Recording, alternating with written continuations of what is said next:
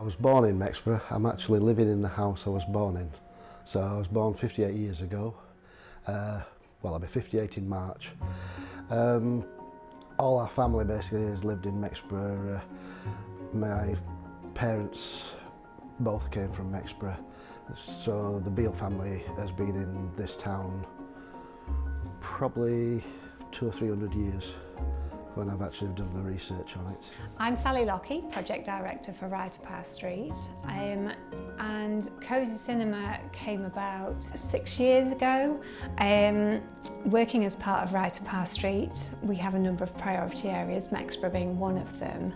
The Right Up Our Street programme wanted to help support the community to work out what arts interests they had. So I'm Helen Watson, a production designer. I work in film and television. I got into the industry through originally an arts background. So I studied at the Doncaster Church View. Then I went on and did a fine art degree at Bretton Hall, at which I then pursued photography. So I originally was a set designer in TV commercials and stills, and then I started to work with production companies who do film and television. Now, I was born around here. I was born in Doncaster actually, but I was brought up in Luton. So my formative years were in Luton for 25 years. But I've always had an affinity with Mexborough. I've always come back. I've been back every summer and Christmas to see my relatives here. And that's why I joined the Mexborough and District Heritage Society, which I have been the secretary for about 8 years now. One of the first cinemas was the Cosy Cinema. It didn't actually last long. It was around in the First World War. It was only around for a few months. The other ones were the Empire. I mean, the building, the Empire building, is still there. One of the other first ones was the Prince of Wales. It was a theatre, but it was also a cinema as well. Another one was the Electric Theatre. Now the Electric Theatre is still there as a Chinese restaurant. And then there was the Oxford Picture Palace. The only cinema that was open when I was growing up was the Majestic. The other two that were still in existence, the Electric Theatre and the Empire, had already closed by that point. The Empire was a bingo hall, and actually at that point so was the Electric Theatre. The interesting thing though is actually my father very briefly was one of the projectionists for the Electric Theatre, and he used to tell me about having to walk up the stairs outside to get into the projection room, because the actual projectionist actually had to go in through a little door up the fire escape. So to get into that room, basically you had to come out of the main doors, walk around the side of the building, and then walk up the actual fire escape to get in. And he actually showed one of the films that we showed at Cosy Cinema, which was Stairway to Heaven. It stars Roger Livesey. Now there is a connection with the Livesey family to cinema in Mexborough, because the Livesey family actually, they actually built the Hippodrome, the Prince of Wales Theatre, much earlier than Roger, of course. But that family actually sort of started a lot of the cinema in Mexborough, because the Prince of Wales Theatre was one of the very first places that actually showed films.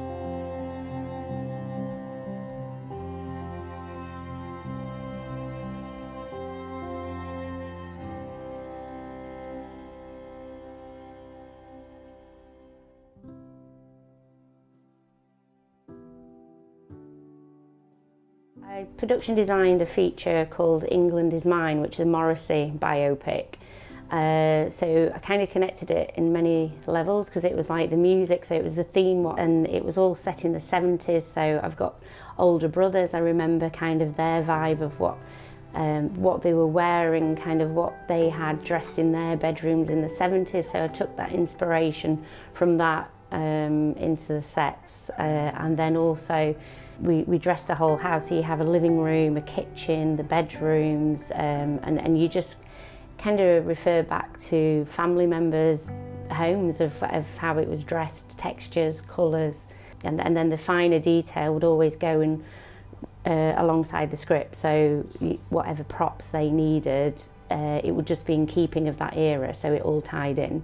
Obviously I remember going there as a child, going to watch sort of the Saturday matinees quite often, where you'd see films from the Children's Film Art Foundation and people like Dennis Waterman. So we were a child star and he were in a lot of those sort of films. So I can remember seeing them, and me and my brother used to go down and buy the film posters from the Majestic.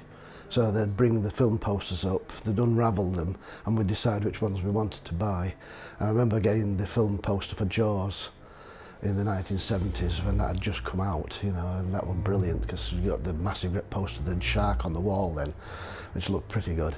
Your background, where you're from, you kind of led in that direction. So within me, with the work I've been involved in, I've always followed scripts which were nostalgic or outdoor. So from Mexborough, Barnborough, it's quite rural. So again, working on All Creatures, you get the opportunity to film. So fictionally, the town is called Darrowby, which is in Grassington. So I know of all North Yorkshire, that area, and then Vera again is Northumberland, so it's beautiful scenery. It just takes you back to times where, so from Barnborough, you'd walk through the crags along the river. We have family in Mexborough, Dennerby, Swinton, where as children we'd walk from Barnborough to those areas to visit family. So you're walking through fields and woods, and I've always been quite outdoorsy, so that's kind of my connection.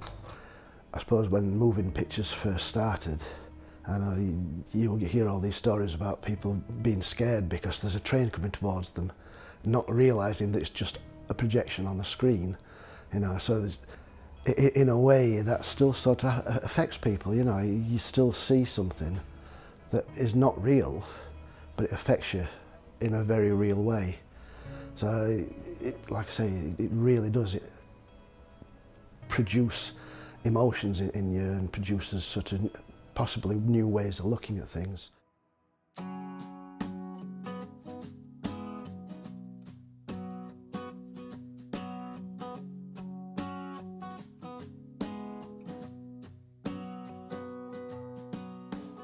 I mean, I learned so much about films from my mother.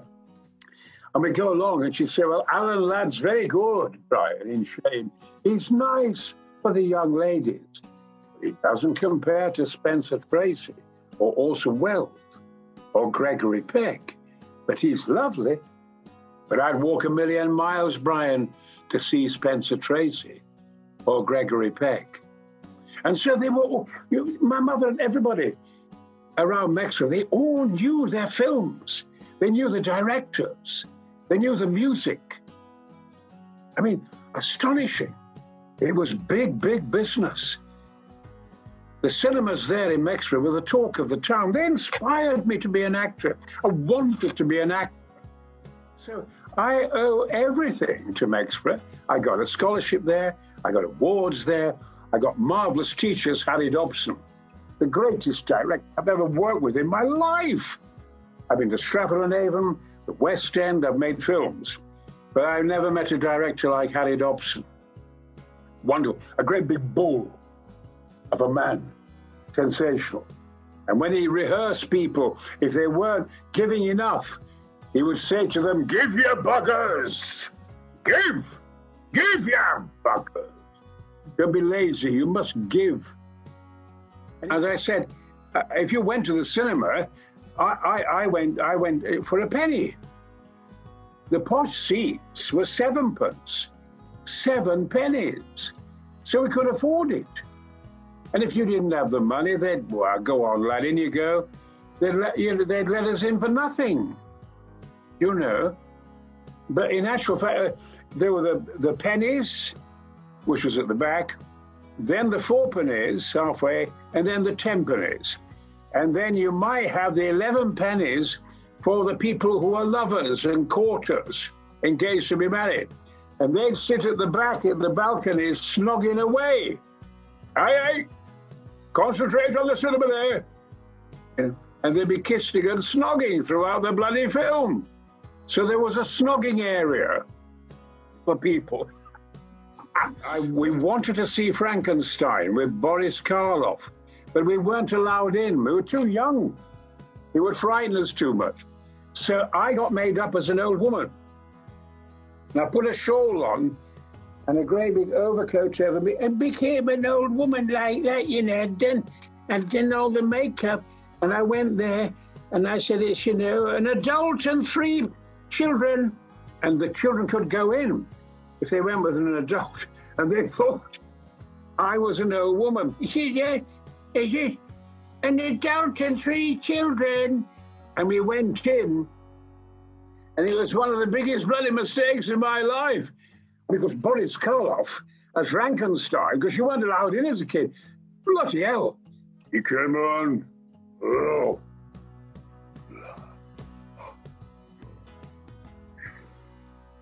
Bloody terrifying. I didn't sleep for bloody weeks, nor did the kids.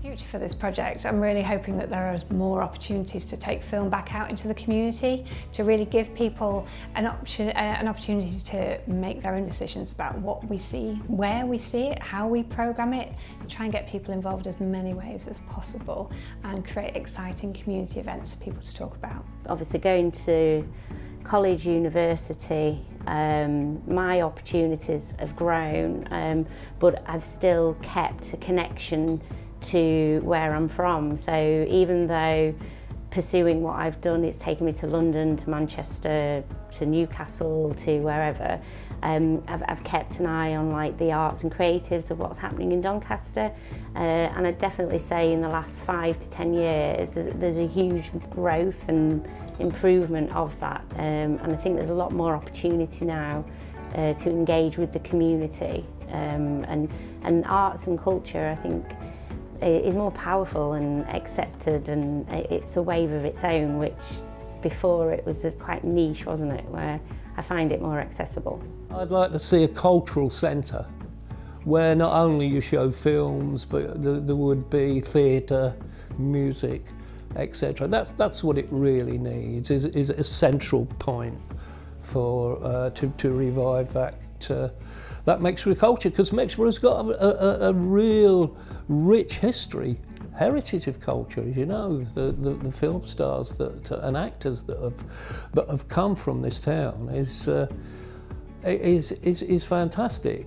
Kind of bring the barriers down and make it more accessible, and feel that though you're from the Yorkshire region or you're from the Mexborough area, you can engage with film, arts, anything creative, and follow your dreams and have that passion, and the opportunities arise, and it'd be fantastic to see that happening more, and there be platforms out there for a younger generation to engage with and be able to do that. This is a working class town, and there are lots of talented working class people, but who need the chance to develop their talents. There's obviously a real interest in cinema in Mexborough, not just from it watching as an audience member, but actually taking part. There's big groups of creative writing folk in Mexborough as well. I just think there's so many opportunities where people could potentially get involved. As I said, not just as an audience member, but it might be that we could have some potential scriptwriters out there as well. Cinema to me is an art form, so hopefully what it does give people is an outlet, I mean, as a viewer, to actually experience other sort of realms, other worlds, other points of view, you know, and as a community, that's got to make the community much healthier place to live in, really. All these experiences that people actually have, even though they're sort of second-hand almost experiences, it's still something that's got to enrich somebody's life.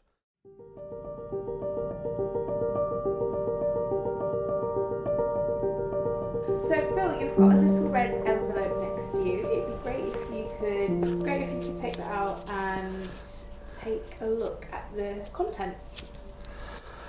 Yeah. I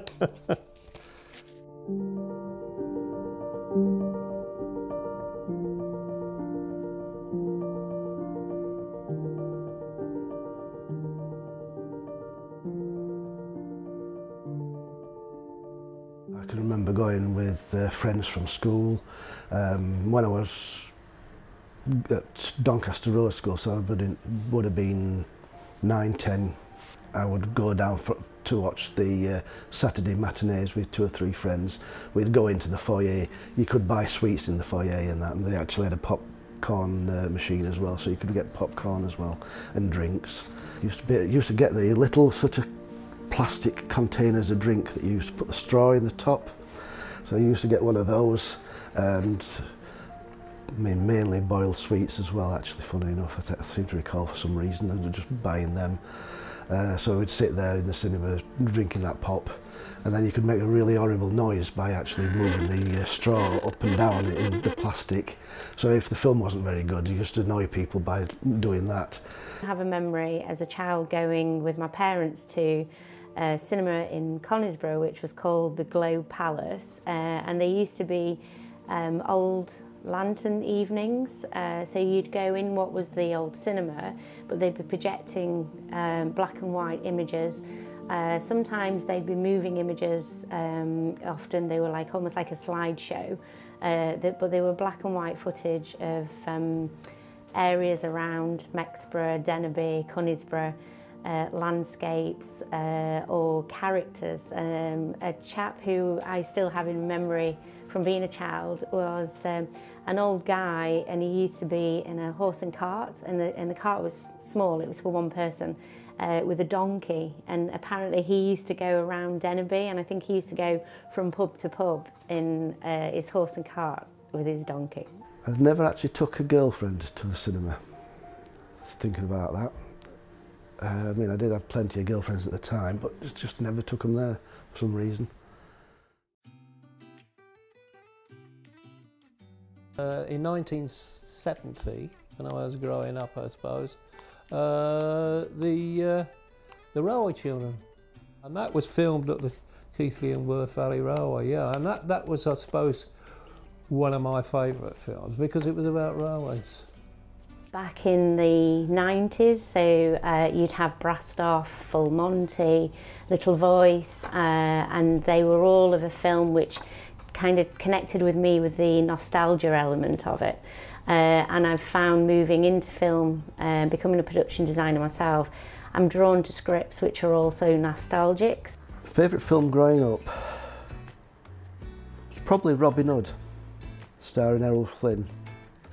It's such a great film. I mean, it's full of action and everything, and I just loved bow and arrows when I was a kid anyway, so I mean, it's such a great sort of hero, Robin Hood anyway, particularly from around this area. One of my favourite films is Hugo. I don't know if you've seen Hugo, but I just think it's the perfect blend of nostalgia and joy. That seems to be the sort of film that I'm attracted to. I really loved Stan and Ollie, the most recent. I thought that was a fantastic film. Steve Coogan was absolutely fantastic in that. Yeah. I've just watched one that's set in Swinton, where I used to work. I used to actually work at Swinton Comprehensive School, and it's called Everybody's Talking About Jamie, which is a brilliant little film, you know, absolutely fantastic film. And I was watching that with my wife Vicky the other day, and I kept saying, oh yeah, I used to work in that classroom. That, you know, that's the view I used to have when I was in the prep room, you know, and probably annoyed her quite a bit. But the other weird thing is that other than living in Mexborough, the only other place I've ever lived is Parson Cross in Sheffield. And that just happened to be another part of the film as well. And I just thought, like, how strange this is, you know, watching a film and it's sort of 2 of the major places of my life in a sense. And it's got those places in it. But yeah, there's so many brilliant films out there, and I mean, they're still being made, so, you know, it's hard to pin them down, really.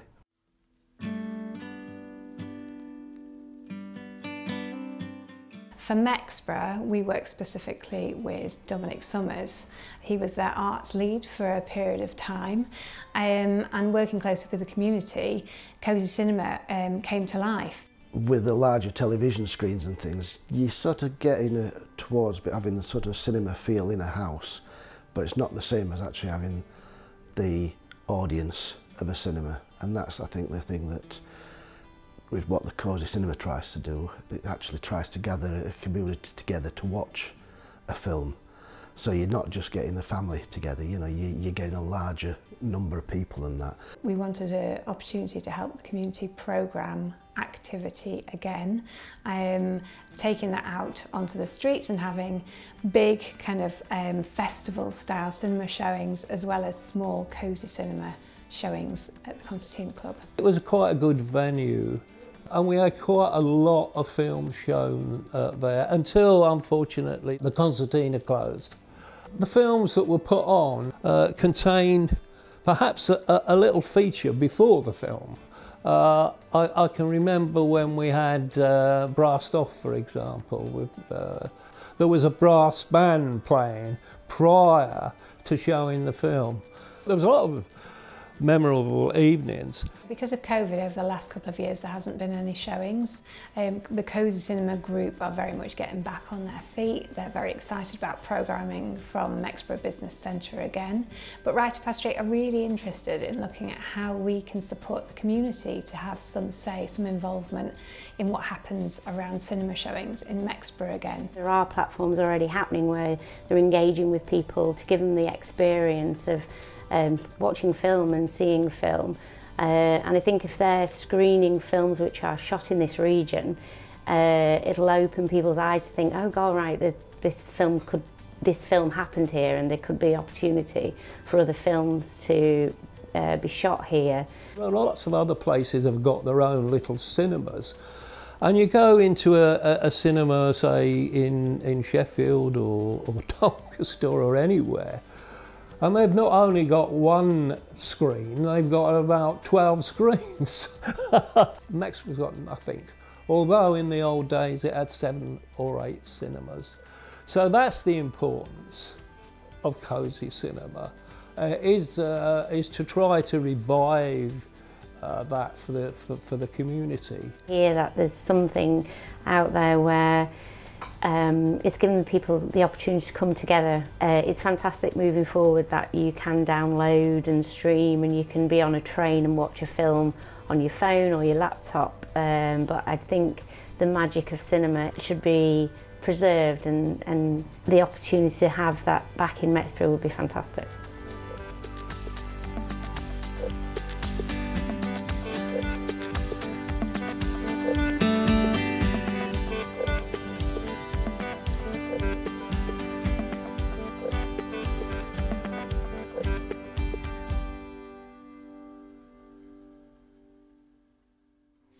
It's Saturday night in Mexborough, mid-1940s to be precise. I've got half a crown in my pocket and a bag of market spice.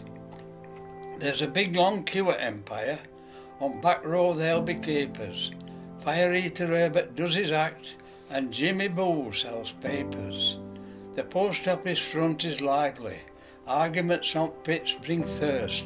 They'll settle them down at South Yorkshire or at fish shop of Alicehurst. At Bull's Head there's a row on, and someone daft and silly. They'll finish up the best of pals with piano tunes from Millie. At Woof's they all have snooker, and rising stars no lack, and many an eye sports purple hue from flying missiles black. The staff of life is busy, and songs sung there are many, from local lads in audible voice to mechanical tunes for a penny. At the Montague there's fight talk, with boxing bouts at rear, hot talk of champs past and present, and of Iron Egg memories dear. At Hardy's packed as usual, now there you must be, A snooker on with a tanner steak, good sense gives way to rage. It's second house at Royal, Three Stooges first, they're good. Our necks near broke from looking up at the screen from planks of wood. At the Empress modern dancing, at Burton's show a leg, romance in bloom to lingering blues at the band of Maestro Clegg. At Oxford known as Ranch House, side door entry for pay dodgers, at objects thrown from gardens grown at Gene Autry and Roy Rogers. The concertina's swinging, the main street's full as well, while up at Oak comedians' jokes are getting laughs real swell. At the Masons' talent competition, down at Plant they dance a jig. It's full of folk on High Street and quick wit from Billy Biggs. There's bother down on Low Road, but the lock-up is quite near. They'll all get 3 nights' lodgings, then blame it on the beer. The band of the Salvation Army, the joys of heaven bring. At Senior's shop there's chips from pop, and plaice and cod and ling. In Mexboro's friendship plenty, and a happy atmosphere. And to all pals gone and departed, I oft shed many a tear.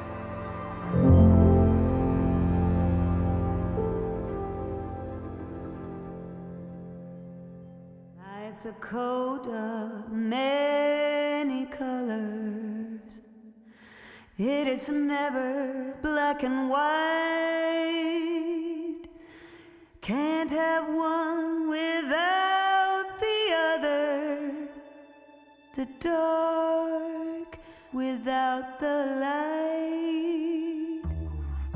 In the summer we were lovers. With a flame our hearts would burn, a flame the autumn would